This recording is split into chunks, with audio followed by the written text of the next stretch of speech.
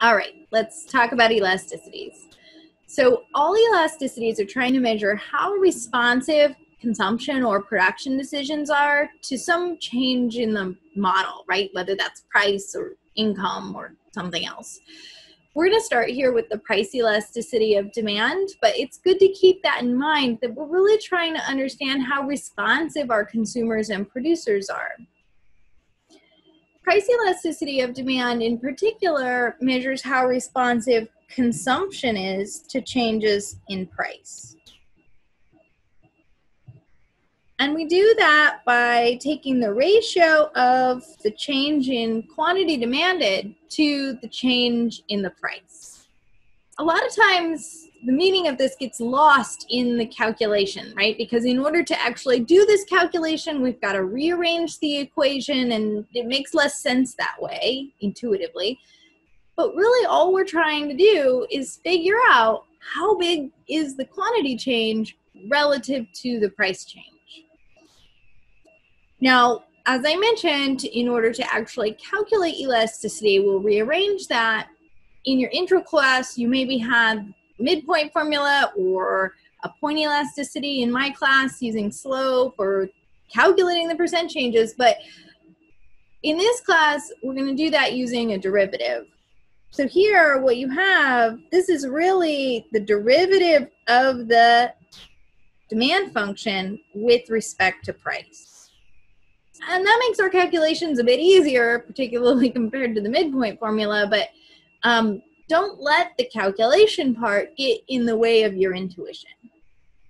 When we're talking about elastic demand, what we mean is that consumers respond a lot to price changes. In other words, this numerator is big.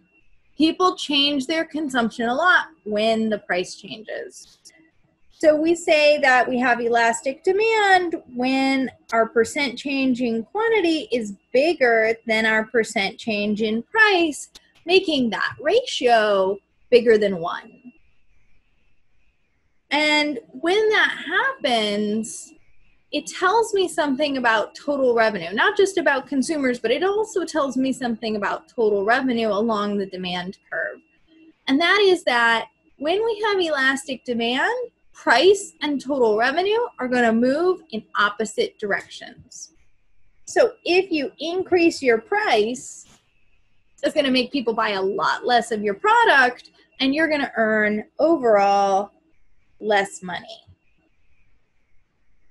The opposite is when we have inelastic demand, meaning that consumers are not very flexible, and that's how we refer to demand when this ratio is less than 1. In other words, when the percent change in quantity is less than, smaller than that percent change in price. It is worth noting that the price elasticity of demand is actually always going to be negative, because when price goes up, quantity goes down, and vice versa. So when I'm talking about the size of these changes, we really mean in magnitude, and we don't care about the sign. So when we have inelastic demand, a change in price will not change consumption very much. And that means that price and total revenue will move in the same direction.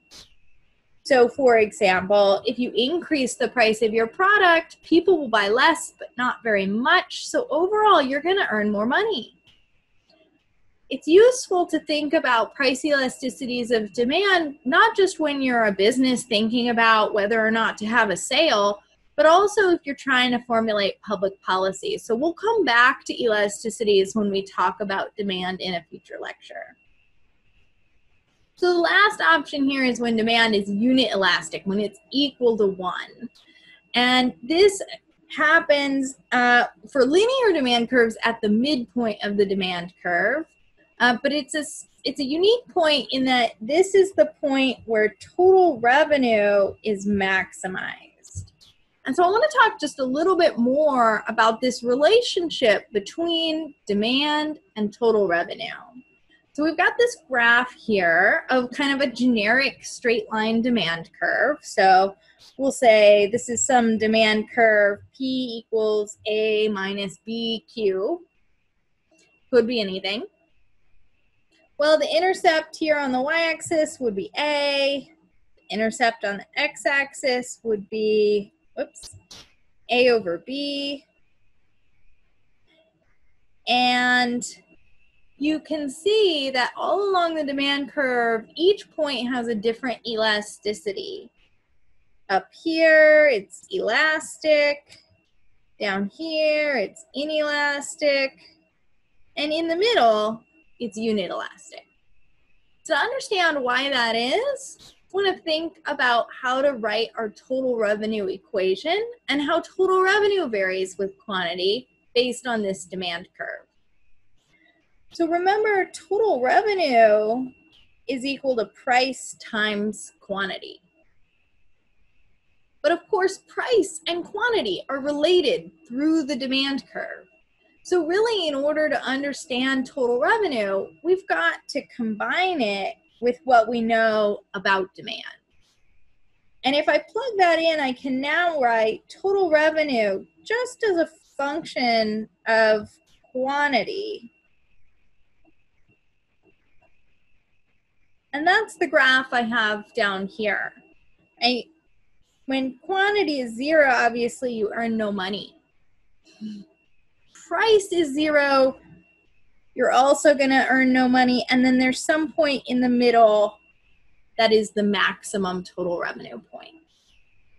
And now in order to find the maximum total revenue point, I'm going to draw back on our calculus review and remember that this point will have a slope that is equal to 0, right? And so at this point, the slope of total revenue, which is marginal revenue, will equal 0.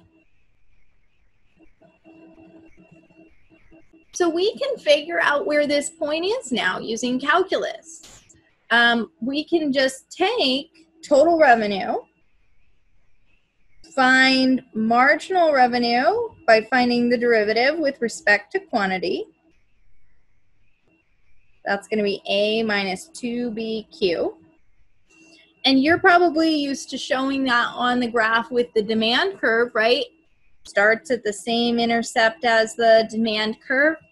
It's got twice the slope, so it's going to go to 0 here at this point. Half of the x-intercept. And you can see that it goes to 0 here at this point, right, based on this equation. We can also see that that is the point that maximizes total revenue by taking this marginal revenue function and setting it equal to 0. So if I set marginal revenue equal to 0, I get A minus 2BQ equals 0, and I can solve, and I get a quantity that is A over 2B.